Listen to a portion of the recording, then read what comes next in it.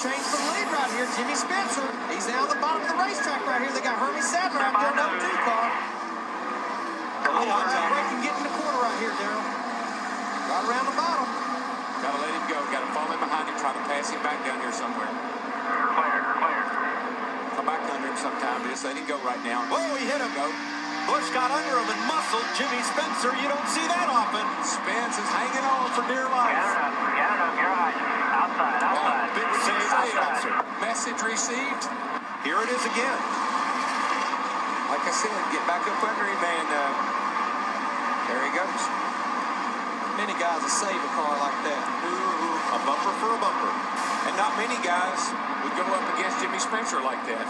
We look at the tail of the tape of today's matchup here. Jimmy Spencer weighing in at 230 pounds. Jimmy, I never forget. He never forgets against Kurt Boom Boom Busch, who has a slight disadvantage when it comes to height and weight. Floats like a butterfly, stings like a bee. Dale Earnhardt, Ernie Irvin, Elliott Sadler, Rusty Wallace, and now Kurt Busch is a first-time Winston Cup winner at Bristol. You have dreamed about this for a long time, my friend. Congratulations. You finally reached it. What's it feel like? This is unreal. This is absolutely unbelievable. I just have to thank the whole Jack Roush organization for making that swap, giving me Jimmy Fennick, Sean Parker, this whole group of guys. This was awesome. We had pit strategy. I don't know why the 8 pitted, and Jimmy Spencer forgot about what he did to me at Phoenix last year. This was an awesome run for Rubbermaid. Sharpie on the car, $1 million offer. You can't get any better than this. This is Bristol. Hopefully come back in the fall race and do a double at the Sharpie 500. Here, what happened between you and the winner, Kurt Busch? Oh, he just smashed in the back bumper of my target car, but it had a big bullseye back there, and I guess he couldn't see too good, and he ends up winning the race that way. But there's a lot of things you can and can't do, and one thing you can't do is just beat and bang with people and knock them up out of the way, especially racing for the lead. And I notice a lot of guys don't do that, and they're the Winston Cup champions, like myself and Gordon did earlier in the race. And I really admire him, the way he raced me, and I raced him. And some guys have to learn. You just have to learn the hard way. Okay, thanks, Jimmy. Got a crash. It's Kurt Busch with a hard crash.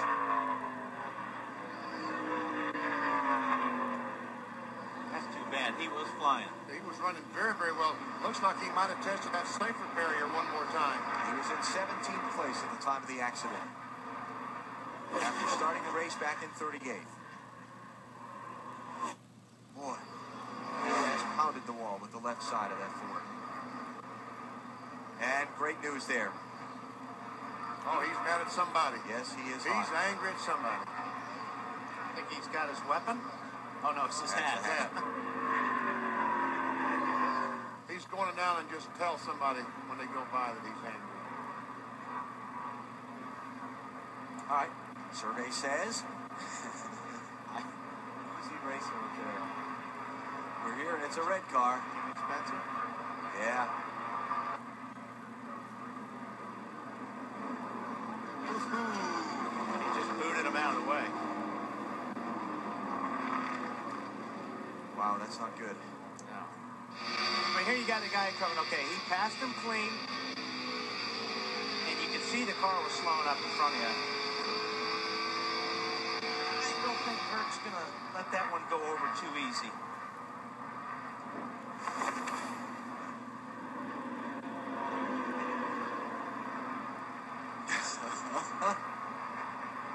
Well, Kurt Busch has just stepped out of the infield care center. Kurt, what do you think happened out there?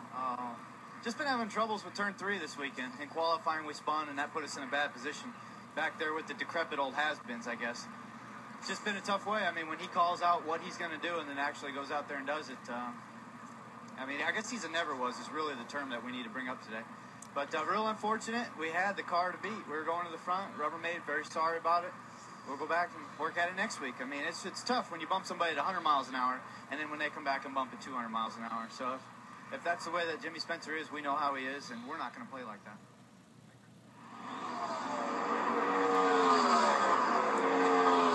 Oh, touch. Hit. Yeah, they don't forget, do they? Nobody does in this business. See, I'm not very good at being bad. I was trying to flatten the 7th car fender, and I got mine. I needed to be further forward on his car. And he just showed on TV. Just missed by about an inch or two, not far enough forward. Inch Inches only count unless you're playing horseshoes and hand grenades. And I don't really want to play either with that clown.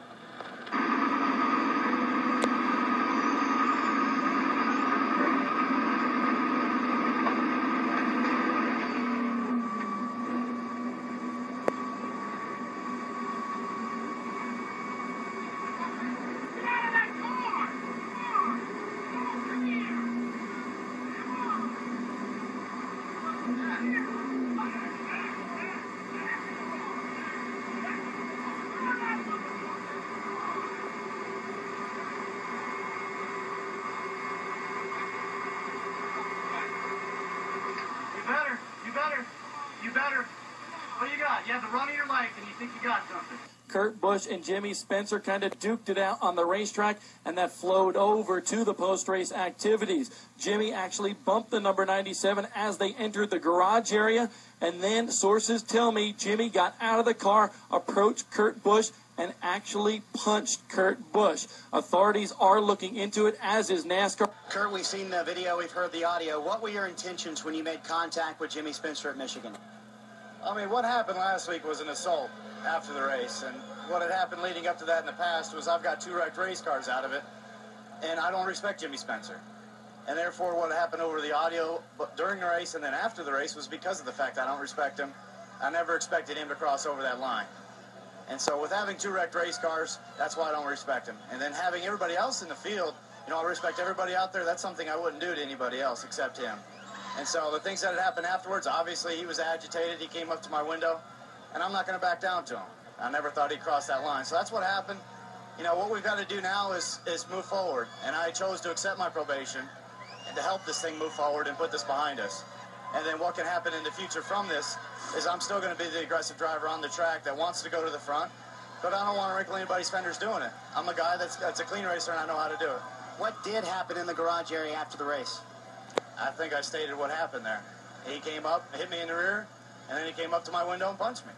Are the penalties enough to make this whole feud over with, do you think? I believe so. I mean, it's tough to say what's going to happen on his side, but on my side of it with the probation, I think we can move forward. We're going to accept it with grace, with dignity, and show the honesty that I have within my organization and to all these other competitors out here that I can drive my race car under control and hopefully put on a good show doing it. I know Ricky Craven liked it. I know Johnny Benson did last year, racing him. Just going for wins. That's what it's about. Can you put this behind you and win tonight, Kurt? We're going for it. I mean, we put a lap down at qualifying to be 5th on the board and just trying to make sure that we do one thing at a time this weekend. And now it's 1 lap at a time. You got to stay ahead at this track. You've got to make sure that you give the crew chief the right adjustments and he makes the right calls to give us the right tires and right fuel. We'll see what we can get. I'm happy to be here, and I'm looking to put this behind me. He won here in March, going for the season sweep at Bristol. Bill? And a lot of people are about to go. Oh, turn 1, Sterling Marlin has crashed. 2nd place car. And the caution flag is out.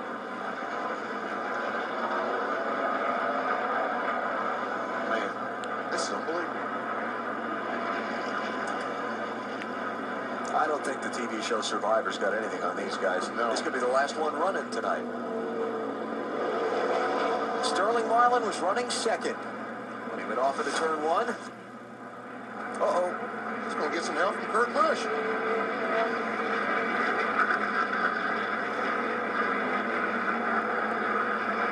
Sure did.